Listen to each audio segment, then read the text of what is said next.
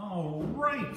Good evening, everyone. We'll give people just a moment or two to come on in and showing up for class tonight. But we are on to Galatians chapter 3. And Galatians chapter 3 may be one of the grandest chapters of the New Testament, if not the entire Bible. It is a fantastic bit of writing. I enjoyed it so much going over it this morning. It's longer than any one we've done so far, and yet I realized I translated it relatively quickly, quicker than I thought I was going to, so I had time to have a nice pipe before class tonight. We're going to get started in a minute or two, but if you have any questions, you who are here, before we begin, please do feel free to type them up into the comments, and I will get to them. And we'll start in just a moment. So, as a note, Sue dropped off some wonderful coffee by Gillespie that she wasn't going to be able to use. And it was a Colombian. And this is something I've discovered, and it's my own personal preference. With the South American coffees and the Central American coffees, I like them better when I make them in my little drip coffee pot in my office. Just a little 5-cupper. For the African ones, I like them much better when I make them in the bun. And again, they just brew different water temperatures and different rates and all that. And it's just different things come out. So, okay, that really had nothing to do with much of anything. But we're approaching 7, and I'll start talking about Galatians 3 properly at 7. So, if there aren't any other questions, I guess we should dive on in. So, Galatians 3, verse 1. Now, if you will recall, before we dive in, the first 2 chapters had really been Paul doing a lot of history. And, you know, this is what I've done. You know who I am. I'm not under any person's authority like these peons who are messing with you are. I was sent by Jesus. I preached the gospel of Christ. I don't let anyone else do anything other than the gospel of Christ. I'll even oppose Peter if Peter's off the reservation, and he'll even admit that I'm right.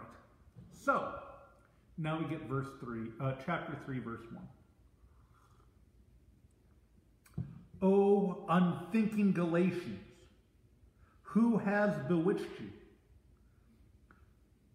Before your eyes was not Jesus prescribed, set down in writing as crucified? Okay, folks, what's going on? Where's your mind? Use your head. If you've ever seen the coach chew out the team and do the what were you thinking sort of thing, that's what's going on here. This is that same movement, that same angle. That they are unthinking. Why? They've been bewitched. They've been they've been put under a spell. Someone has hoodwinked you in a manner most satanic and demonic. Why? I showed you Christ and Him crucified. The thing that I put down, that I literally put in writing in front of you is the idea. But basically it's that I drove in. I set in stone Christ and Him crucified. That's what you're supposed to be looking at. You are supposed to be paying attention to Christ and Him crucified. What else are you looking at? Why are you looking at something that isn't Christ and Him crucified? The image I like to think of is, what do we have in front of the church? It's the big giant cross. If you're hearing sermons or talk that has nothing to do with Christ and Him crucified, why are you listening to it? That's not the point. All right? So again, this is the nice, gentle, oh yeah, oh okay, that's a good story. And then, yeah, it's a good story, right? Whack! What are you doing? It's beautiful. Like, if you think of the Like the scenes where the nice Italian grandpa, oh yeah, come here, whack! What you doing? This is what he says here. And then verse 2 is a beautiful, blunt statement. This alone I wish to learn from you. Okay. Just as a note, when the teacher says, oh, let me learn something from you, there's a little bit of a, you've been too big for your britches, student. This alone I wish to learn of you. From the works of the law, did you receive the Spirit, or by hearing of faith? By hearing faithfully. All right, so tell me this, people. How did you receive the Holy Spirit? Did you receive the Holy Spirit by what you did, or did faith come by hearing? Oh yeah, faith comes by hearing. Sue, the coffee is lovely, especially in drip form. And so, right away, Paul brings up something very simple. I had told you what was going on. I had laid down Christ, and you were supposed to listen to that. And when you listen to that, you had the Holy Spirit working upon you. And it was good. And you've been listening to these works guys, and you're all fearful and, oh, what are we going to do? What are you thinking? Why are you listening to these people? They're not giving you the Spirit. The works of the law are not producing the Holy Spirit. Why? Why listen to them? Brr.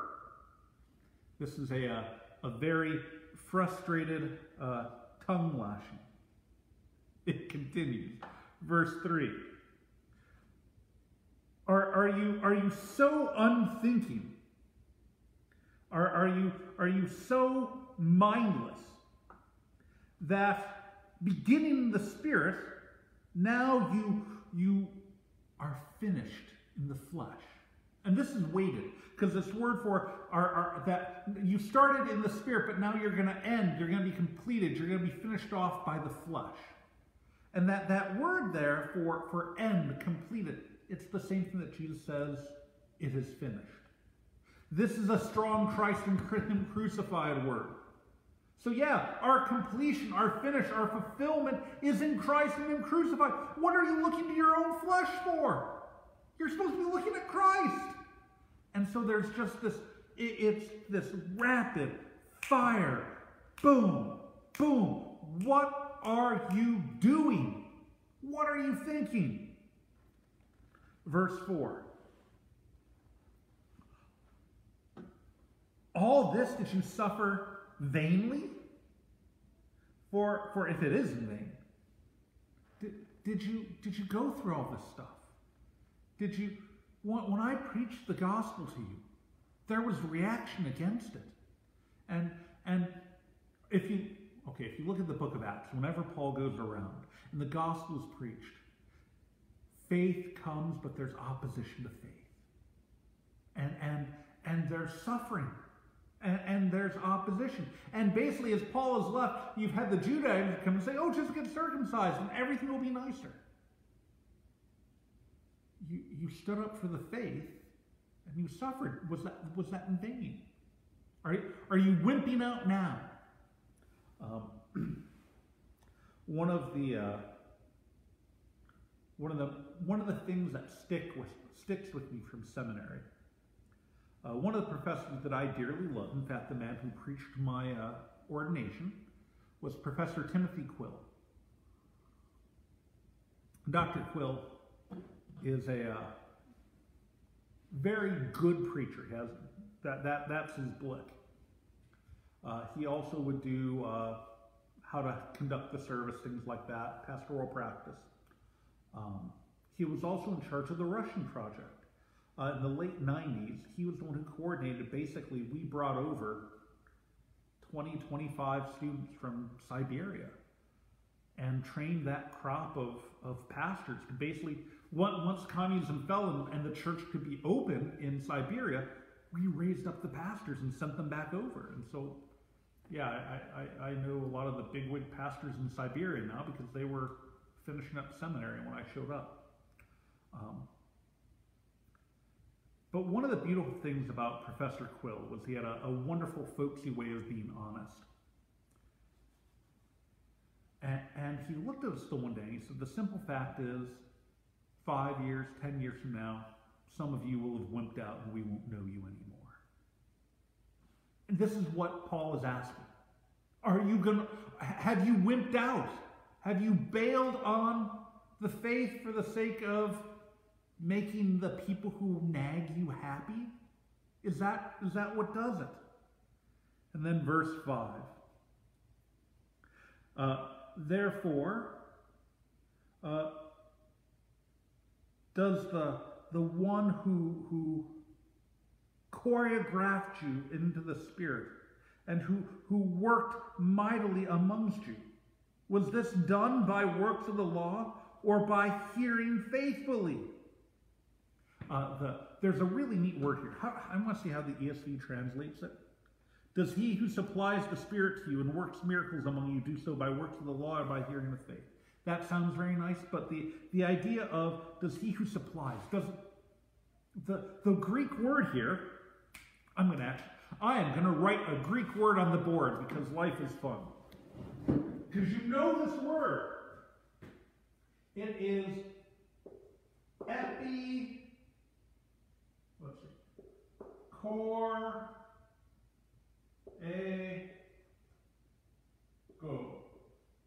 Epicorego. Well, what is that? Well, epi is upon.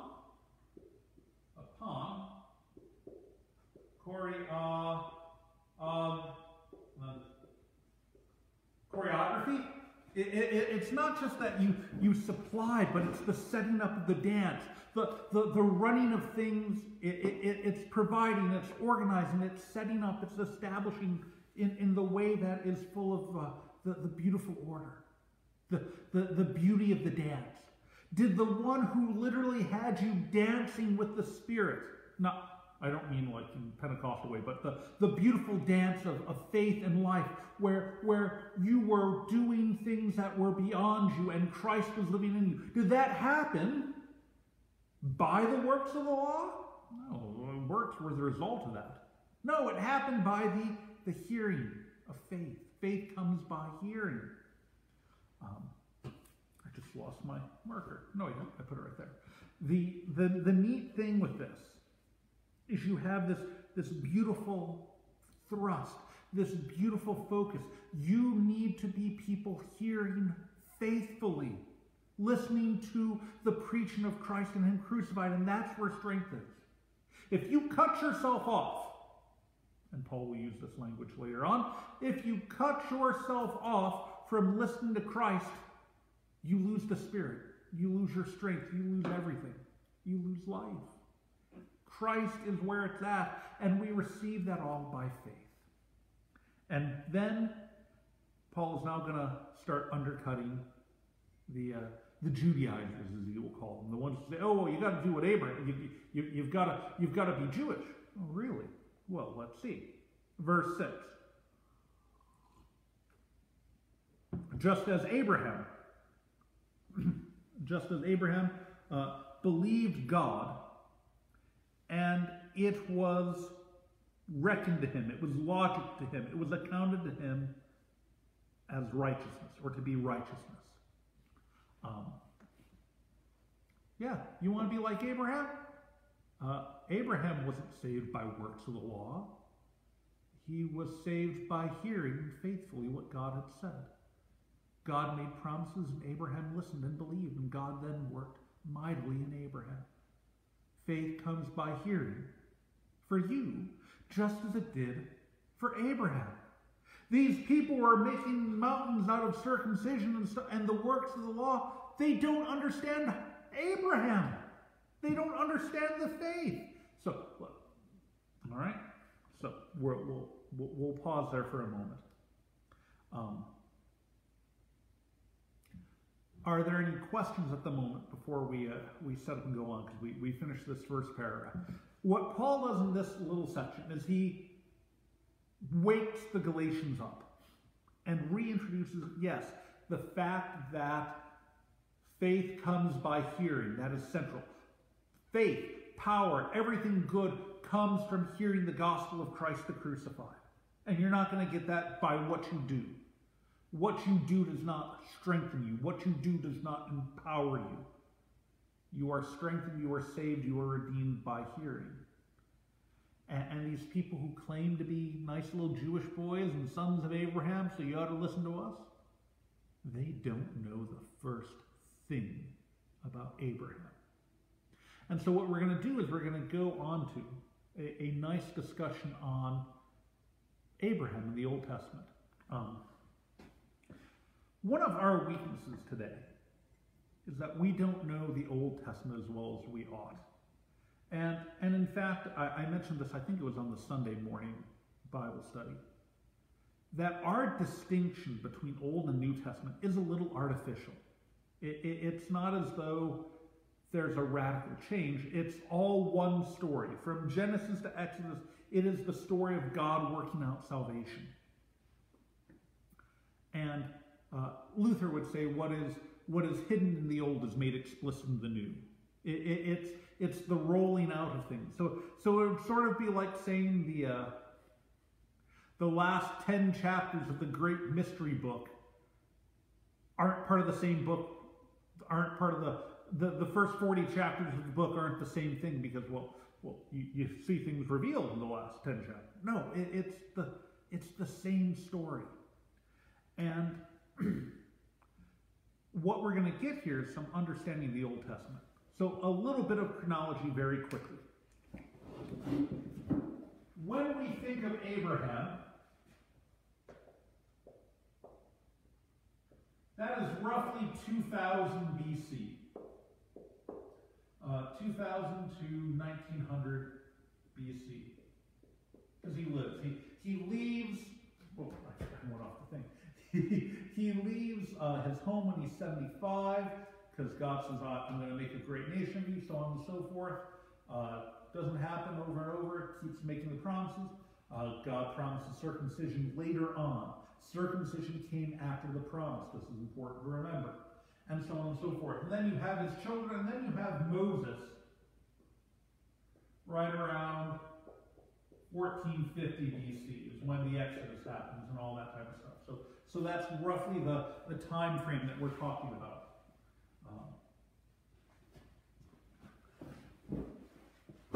So just with that in mind, because that'll play up in just a moment.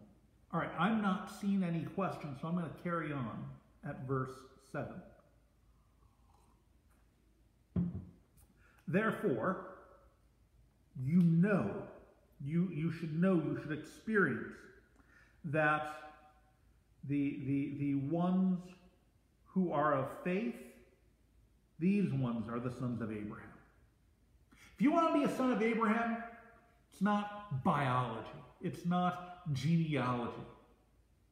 Father Abraham had many sons, and many sons had by faith. If you want to share in who Abraham is, that's you share in the faith. The faith that we proclaim of Christ and Him crucified is the same faith that Abraham held. It's just we see it played out, whereas he had faith in what was to come. Same thing. Verse 8. For the Scriptures foresaw that by faith God would justify, would make right the nations. Pre-gospeling this to Abraham, saying, in you all the nations of the earth will be blessed, will be put into blessing. It's a really neat idea here that comes up. The idea that, Abraham got the gospel beforehand. It's not as though no one had ever heard the gospel until Paul showed up. No, the gospel's all over the place in the Old Testament. The promise of salvation in the Messiah is all over the place in the Old Testament. In fact, that's the main promise to Abraham. In you all nations of the earth will be blessed. Why? Because the Messiah will come from you, Abraham. All right? Verse 9. So then, they are blessed right along with Abraham, by faith in the faith of Abraham. So they are blessed by faith, just as Abraham was blessed by faith. Abraham received everything that he got, not because of works, but by faith. So if you want to have what Abraham had, if you want to be on the same par with Abraham, it's faith. That's what defines it, not, oh, look at what I do in my works. No! Everything is by faith. Abraham is the great man of faith, not the great man of works. And in fact, if you read your Bible, you'd see that sometimes Abraham has some works that are shady. In fact, this is one of the things that comes up. Yes, I'm going to do this. All right. I'm going to say a rant that might be very bad and some lousy. There's a problem that comes up with often how we teach our kids Bible stories. We sometimes pick and choose the Bible stories a little too cleanly. And some of that's simply because we're trying to cover a lot of stuff. We're going for the Sunday school material. And last week was Ruth. Next week will be God makes Saul king. And then the next week after that will be David and Goliath. And then David becomes king, I think. But I mean, just these massive jumps. And there's tons of stuff that goes on. And we pick the highlights. And so often, there's a downside to that. Because the scriptures don't just show us the highlights. They show us the reality of these men who are sinners, fighting against sin, sometimes not always doing the best against their sin, and yet who are called back to faith in God and his promises.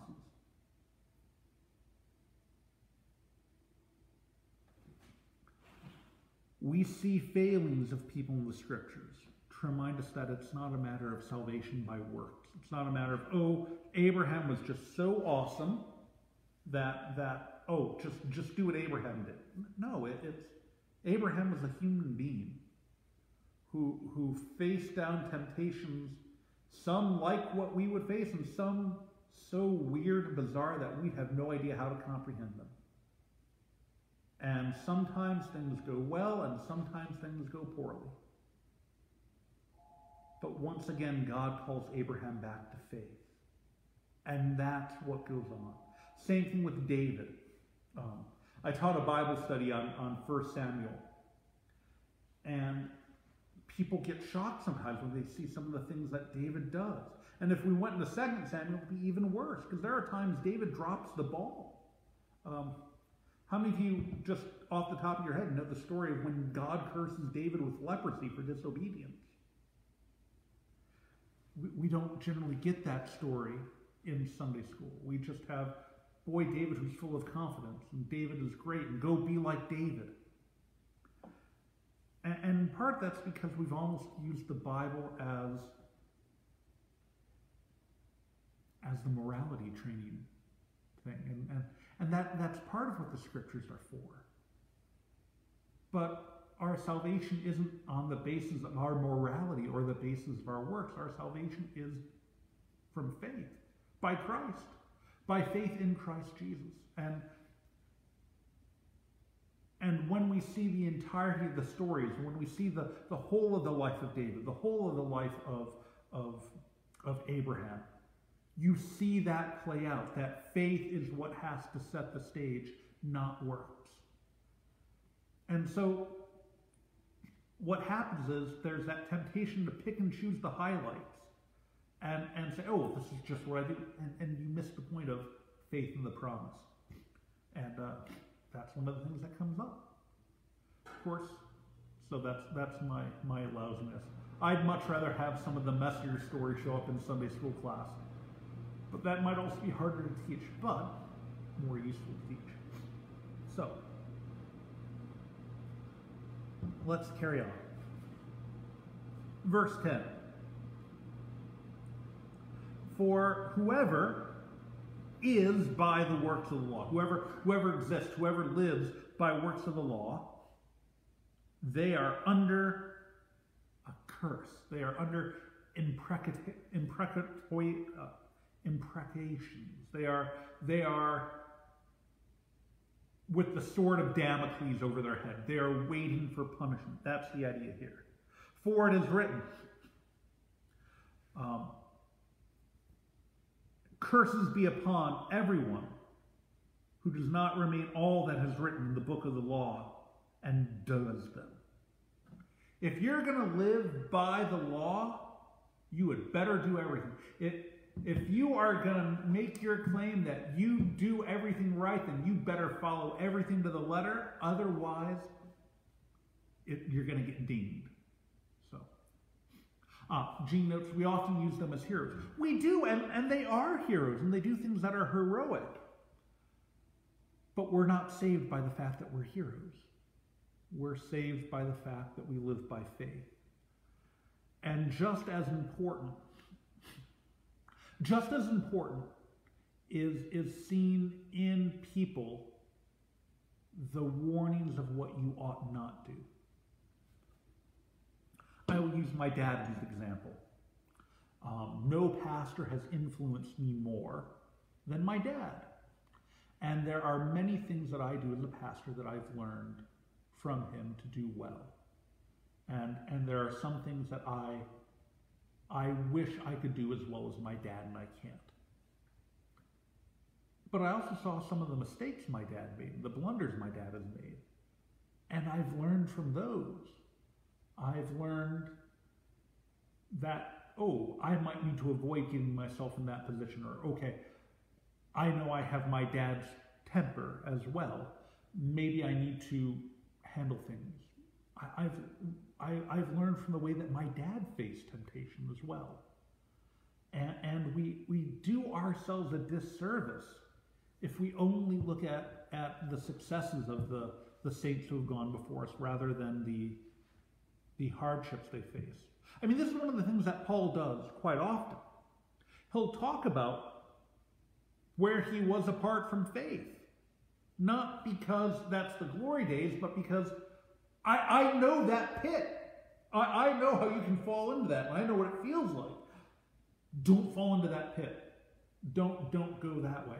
And we need some of those warnings as well, rather than just the role model type of stuff. You need both. You need both positive and negative examples. And in so many of the saints of the Old Testament, we get both. And yet we're often tempted to ignore them. Or ignore the negative examples at least. But we should. Because it's not just a matter of, try and be a little bit more like David and that's all good. No, it's if you think you're saved by works of the law, well, if you don't do it all, you're in trouble. Verse 11. But that by the law, that in the law, no one is righteous before God is clear, is day long. It's daylight obvious. For the righteous by faith shall live, or the righteous one shall live by faith. It works all together that way. Even the Torah, even what Moses points out, the just shall live by faith. That's Old Testament language. This is clear. Even the Old Testament is clear that we live by faith. So why do you think that your life comes from, I do the law so well? No, that doesn't create anything. Galatians 3:13. Let's see. Hang on. Okay. I couldn't read my small word. Got it. Christ purchased you. He brought you out. He redeemed you from the curse of the law by becoming for you the curse himself. Becoming a curse. For it is written, curses upon everyone who hangs upon a tree, or who is hung upon a tree. Oh, no, that was for us. Christ purchased us. when we talk about Jesus being our Redeemer, or purchased and won us from sin, death, and the devil, the implication is that the law demands payment. If you break it, you bought it. And you broke it, so someone has to buy it. And Christ pays for us. He takes up the curse himself. That's what the cross is. How can you think someone's saved by works when what we have in front of us is the cross, showing that the law demands our death? That's what the cross is. It is an instrument of death. The wages of sin is death. Behold the wages of your sin. But you're not going to be the one to pay it. Christ pays it for you. And he has bought you away from the law, bought you away from sin, bought you away from those things that call out for your doom. And instead he says, no, I'm giving you my life, and I'm giving you my righteousness. And I say you're righteous, and therefore you are. And so you shall be, and so you are. Verse 14. That to the nations the blessings of Abraham would come in Christ Jesus, so that the promised, the announcement, the declaration of the Spirit would come upon all, would come upon people through faith. The way in which we're going to get the promised Spirit, the way we're going to get life is always through faith. If you'll excuse me, I'm going to blow my nose. I smoked a pipe and activated my sinuses. Excuse me one moment.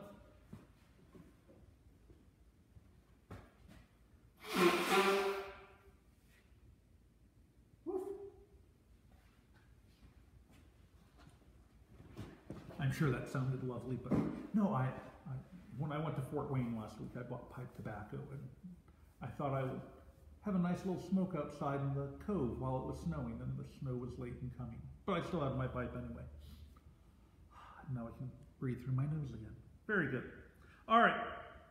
So this is the point again here, that again, we receive things from God through faith, as a promise, as a gift, not by something that we earn, not by something that we do.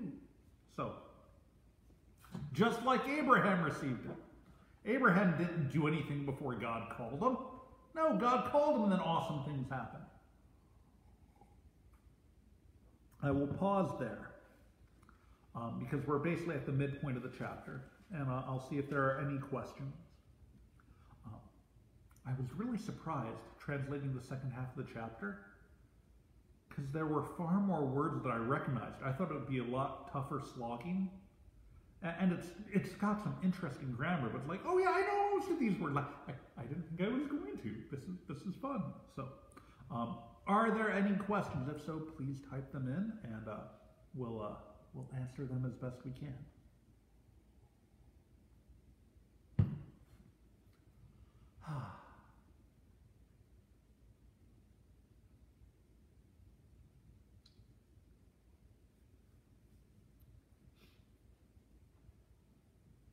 Okay.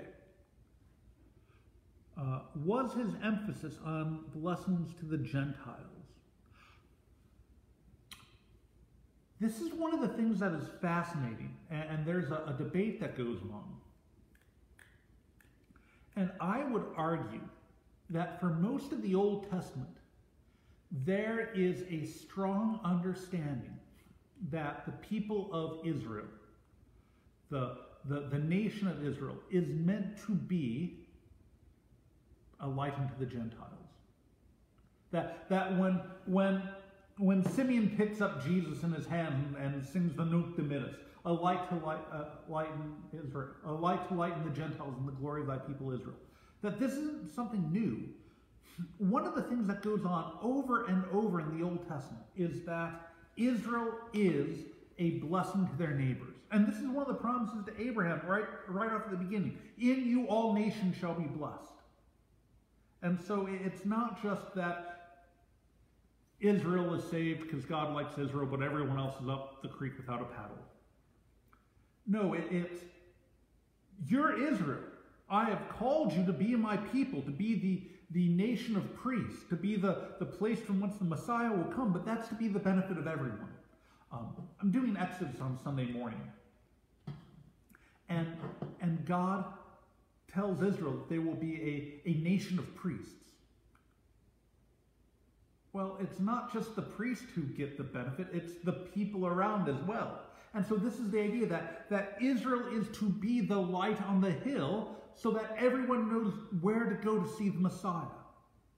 And this is something that actually did play out much more than we often think about it. I mean, think about on the day of Pentecost. You have people from all over who have been drawn to Jerusalem, from all those different ethnicities and from all those different areas. And that was something that went on even through the Old Testament. Jonah goes and preaches to Nineveh, the enemy, to be good for them. Joseph saves Egypt and the whole of that area. Or when Solomon is king, you have folks from all around coming to Jerusalem. And so that was part of the idea that the God of Israel wasn't just Israel's local God, but he was the true God of the universe, the creator, and God who was meant to be for everyone. The God who would save and redeem all people by his own action. And that Israel was doing this for behalf of the world until the Messiah would come, who would be the Lamb of God who takes away the sin of the world. So there was a distinction, but it wasn't Jews good, Gentiles bad. It was just as it, okay, I'm the one who does the work up at the front by the pulpit. It doesn't mean pastor good, people who listen bad. It's just a different function. And when I'm preaching, it should be for the benefit of all who hear. What happens, and this really ratchets up in what's called the intertestamental period. Basically from around 400 BC to around 30 AD. 430 years. Keep that number in your back pocket because it keeps coming up over and over again. From the last book of the Old Testament to the time of John the Baptist, you don't have any more scripture. It's called the intertestamental period because things shift.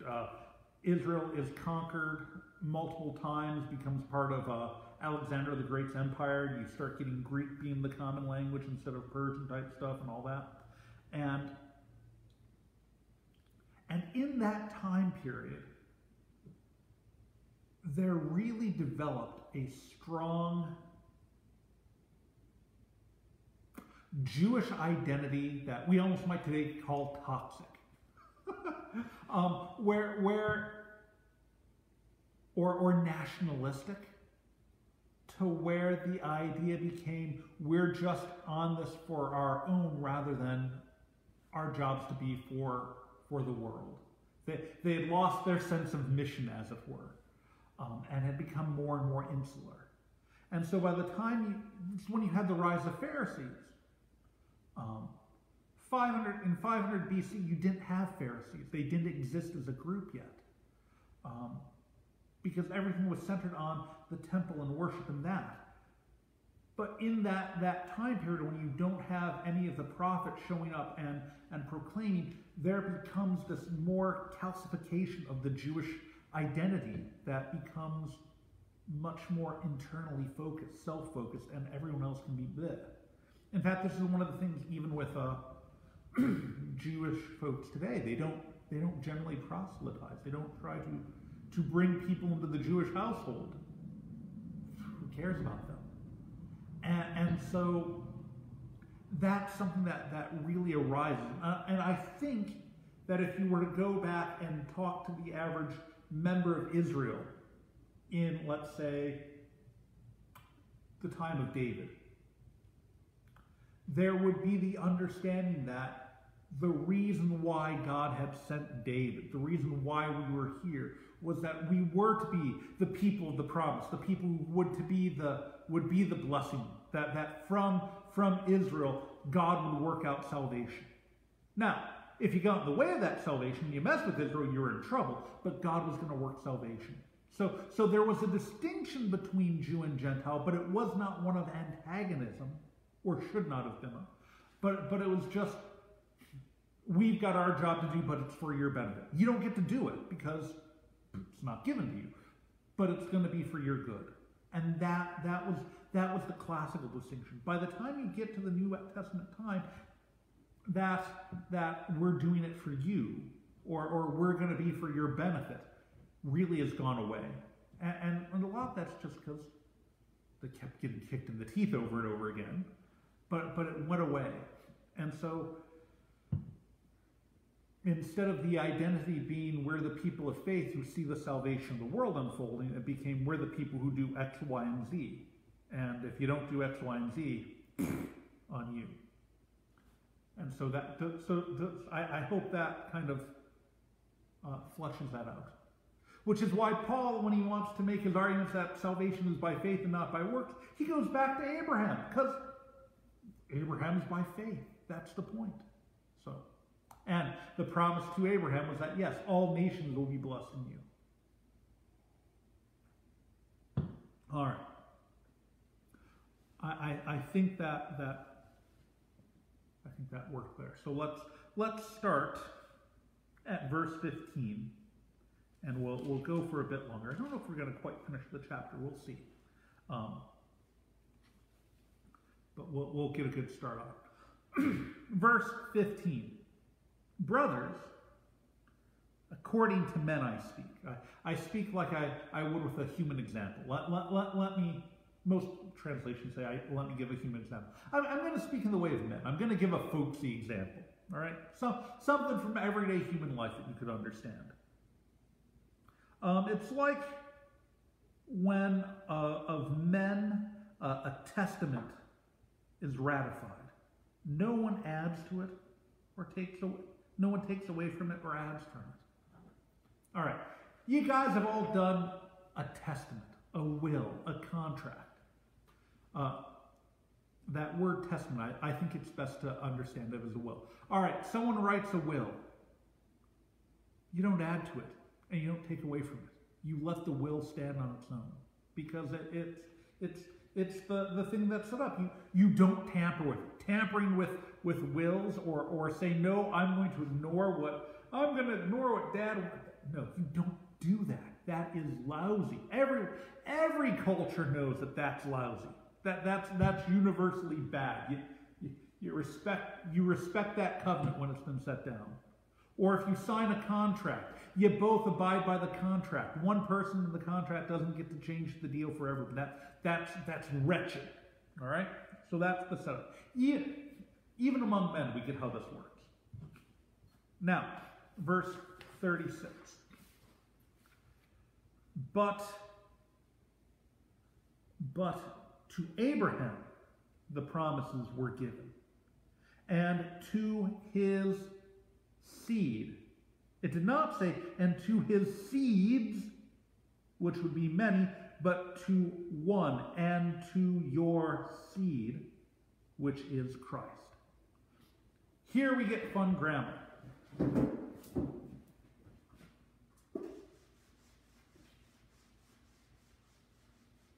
You know the Greek word for seed.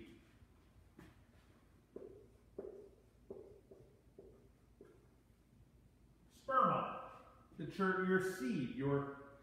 We often translate this as offspring, because that ends up being the idea.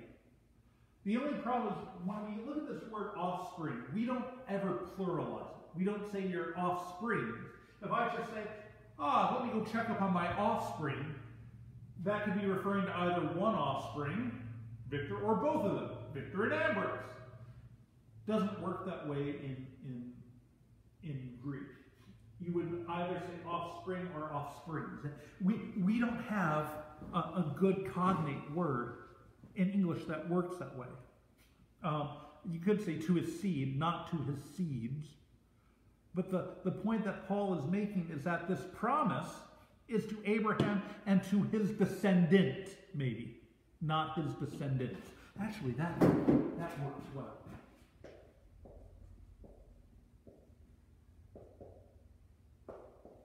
Descendant versus descendant.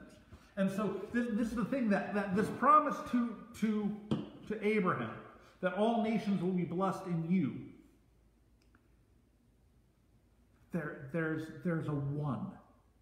There's a specific way that this is going to happen. This isn't just this wild, willy-nilly, all over the place idea of blessing, but there's a specific thing that's going to happen through Abraham and through his descendant, through the one who has the promise of the Messiah, and eventually to the one who is the Messiah. That's where the blessing is going to be. That's where everything is going to happen. That promise is there. So what you have with Abraham, what is received by faith, is the promise of the Messiah. And everything drives to the Messiah. All right? All right?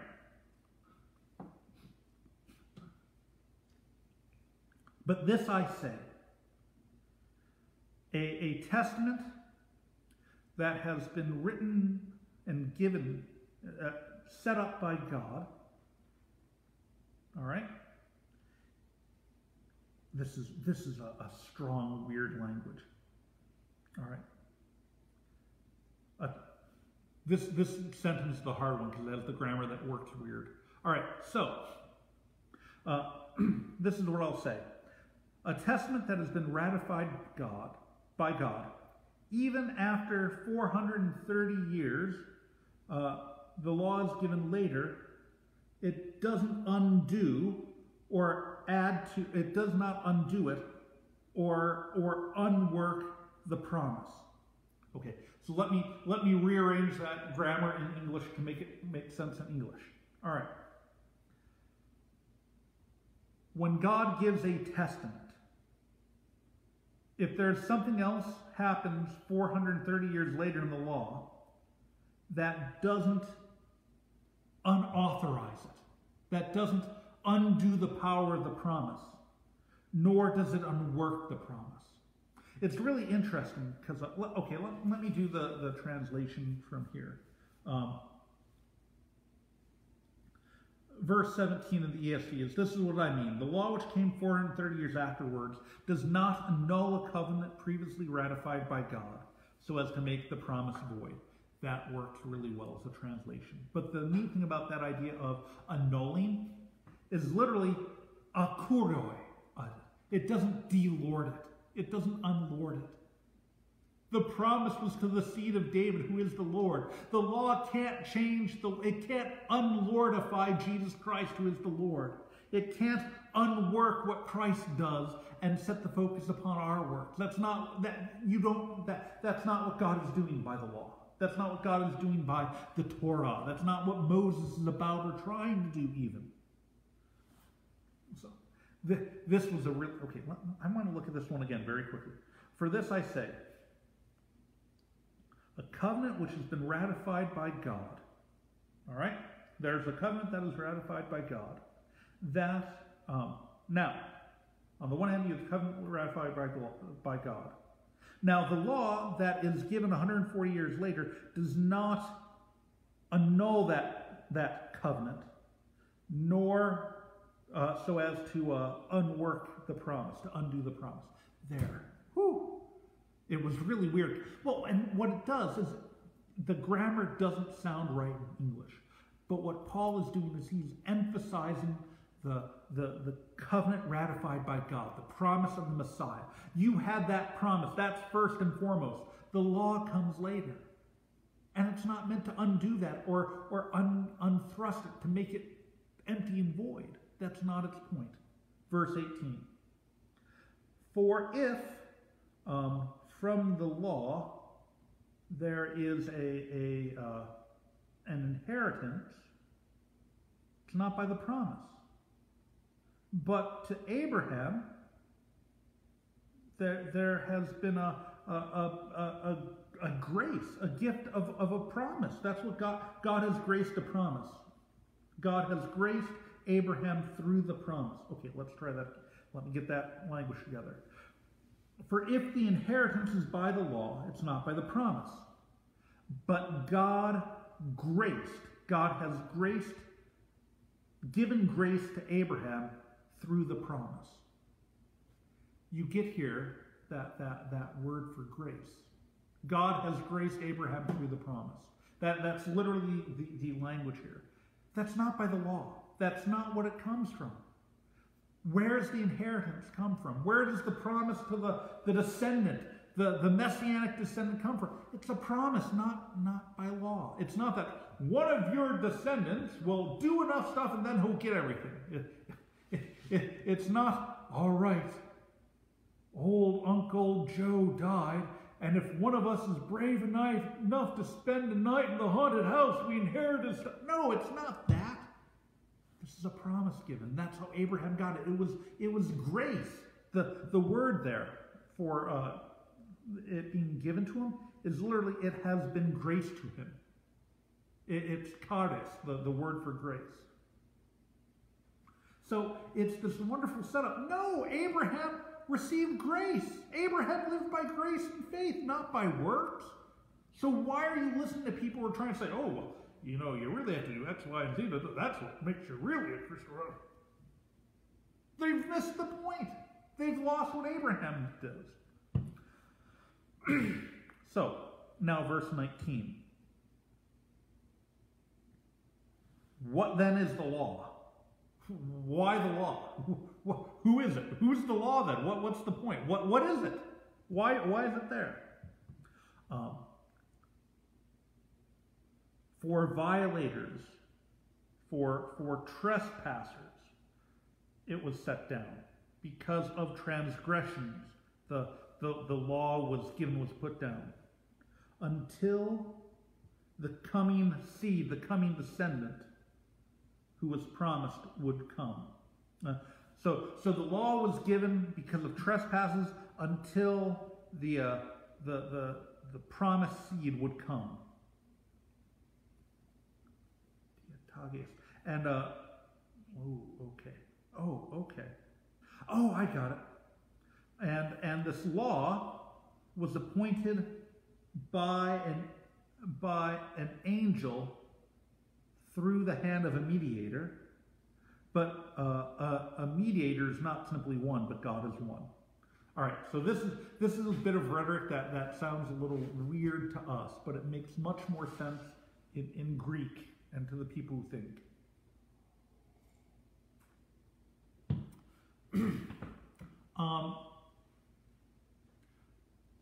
In the ancient world, and even now, there was a difference between being spoken to directly and being spoken to by a middleman. If I want Victor to pick up his room, and I say, Ambrose, go tell Victor to pick up your room, okay, that means Dad wants it done. If I get up and then walk directly to Victor and say, Victor, you better pick up your room, there's a ratcheting up of the importance. The fact that I'm getting up and going directly. And so another way that Paul is showing that the promise was grander is that God's speaking directly with Abraham. But with the law, you have other things involved. The law comes through Moses. And that you don't get to, the people of Israel didn't get to go up on Sinai to receive the law. They couldn't bear it. There's go-betweens, there's mediators. No, it's set down because you guys disobey. It's designed to hem us in, to keep us in line. That's the purpose of the law. The purpose of the law is just to keep us from not wallowing in trespass, and so by trespass, ignoring the promise. Of course, if you're insisting that you're saved because you're circumcised, then you're actually engaging in trespass. But we'll get to that in a bit. And so Paul is setting this on up. Setting this on up. Whew. And it's been very good. So, all right. I'm going to suggest that we pause here for the night. And we will stop at 3:20, because the next 9 verses are wonderful, and they deal with a wonderful idea, the idea of the law as our pedagogue, as our keeper, until we get Christ. And that is a deep and profound conversation, and it's one that can be abused in a multitude of ways. In fact, looking at the end of this chapter, it's one of the most abused and ill-used passages of Scripture. And I want to take time to get into it. And we're 50 minutes in, and yeah, I don't want to go for another 40 minutes to get these next 9 verses done like they ought. And just as I'm already 50 minutes in, I probably would go 50 minutes or 60 just because I'd be rambling. So let's pause here, and we will pick up next week at Galatians 3:21 and following. And this actually works because it does carry on into chapter 4, really, with the thoughts and ideas, really through verse 7. So that might work really well for next week. And then even the stuff there. So yeah, we'll pause there, I think. And if you were late for don't slip and slide going home. I hope not to.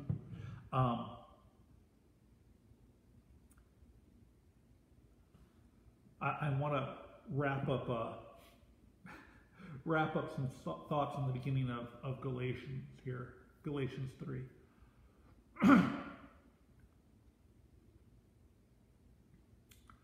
One of the things that really I think I appreciate most about Paul in Galatians is just this echo of by faith.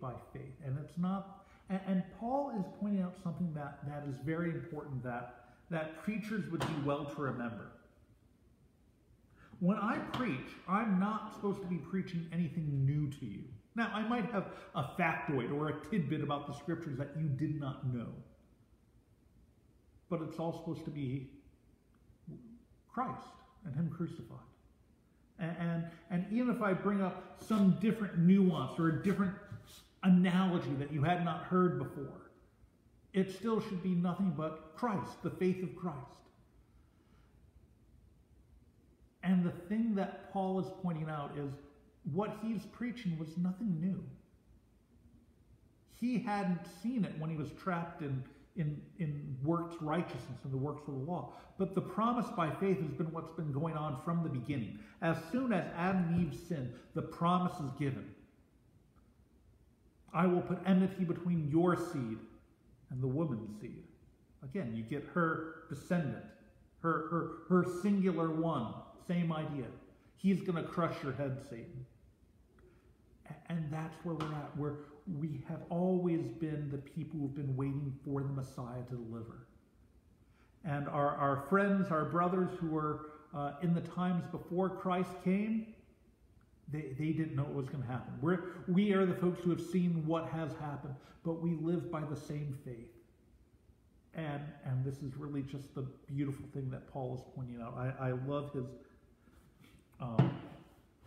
one of the things that you can see in my Greek, if you can see the things that are bolded up top, those are citations for the Septuagint.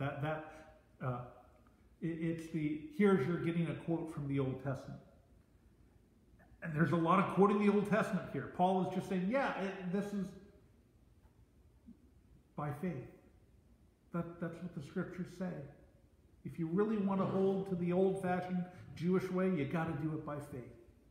All this work stuff is just Johnny-come-lately hogwash that needs to be avoided. I know, because I used to be the king of hogwash. So we'll wrap up there, and we'll talk about pedagogues next week and what a pedagogue can do in ancient Greece and how fun and wonderful that would be. So, and also why that impacts Brown's theory of education and why I often threaten to beat people with sticks. So, but that'll be for next time, if I don't forget that analogy. So if you want to remind me about fustigation, beating people with sticks, you can remind me. But let's close up with prayer, and then we'll head on our way. So let us pray. Heavenly Father, We give you thanks that by your word you have made us to hear the faith, and you have given us the Holy Spirit so that we might believe and have life in the name of your Son, Jesus. Be with us. Make us to enjoy that life. Give us strength, work in us to live in faith in you and in love to our neighbor. Give us restful nights this evening. Keep safe all those who must be out in the weather, and keep us safe in our homes as well. Prepare us for all that you'd have us do on the morrow. This we pray in the name of your Son, Jesus Christ our Lord. Amen. All right, have a good night, and I will see you all when I get to see you. The Lord be with you.